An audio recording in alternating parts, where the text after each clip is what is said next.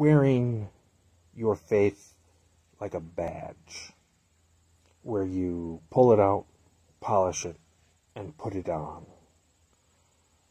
for others to see, but then don't live it. That I don't respect.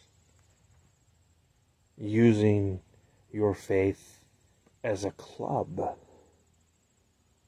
beating others over the head with it, trying to make them submit to your way of thinking and do things your way. I don't respect that either.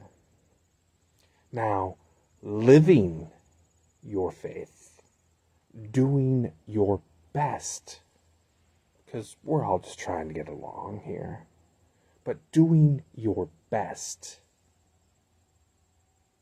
to really live what you believe. Sometimes quietly, sometimes with actions, sometimes with taking a stand.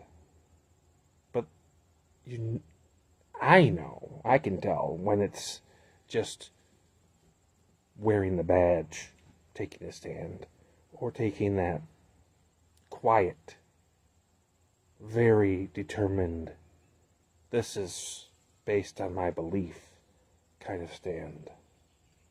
That is respectable. That is real faith.